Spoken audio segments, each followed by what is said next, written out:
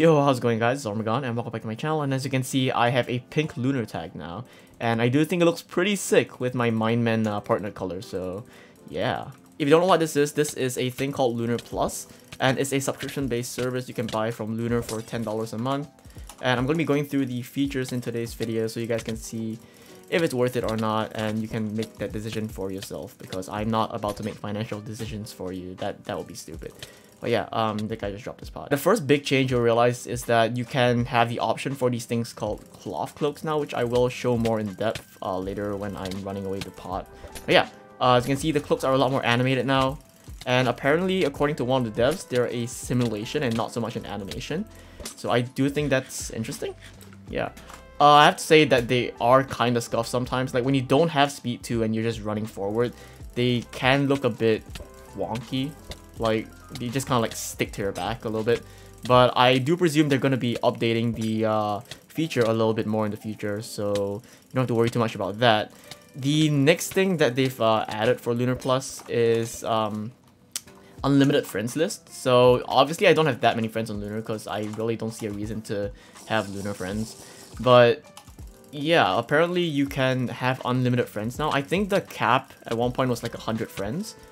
And for those like really popular like YouTubers where everyone wanted to add them on the friends list, obviously that wouldn't have been possible because you only had 100 friends. I think like on Discord I currently have about 200 friends, and so I don't understand how someone can only have 100 friends on a friends list. So yeah. But yeah, apparently you can have unlimited now. The next thing they've added for this is, I'm going to talk about another feature first actually, but yeah, the next thing they've added for this is basically you get a cool rank in their Discord, so that's interesting. Now the next thing they've added are a bunch of free cloaks you can get. I do think they look pretty clean. Like this one looks really good with my skin. This one looks really nice as well. I do quite like it. I will flash the rest of the cloaks on the screen right now. And you can see if you like it or not. Along with the cloaks, there are also some bandanas that you can get, as well as some masks, and as you can see, my character can't really wear the masks too well.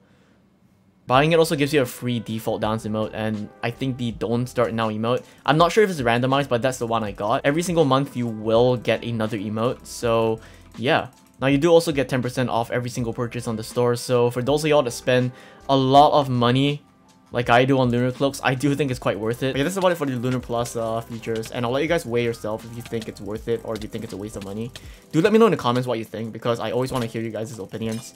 Yeah. Oh my god. No, my pot! Just took my pot. What the fuck? Theft! Theft! This guy stole my pot. This guy stole my pot. L. Cringe. That is about it, and I will actually be giving away 1 month of Lunar Plus, so if you want to enter, do check the description for the instructions and follow them. And yeah, do let me know what you think again about Lunar Plus, and if you think it's worth it or if it's a waste of money. And aside from that, I'll see you guys next time. Peace out.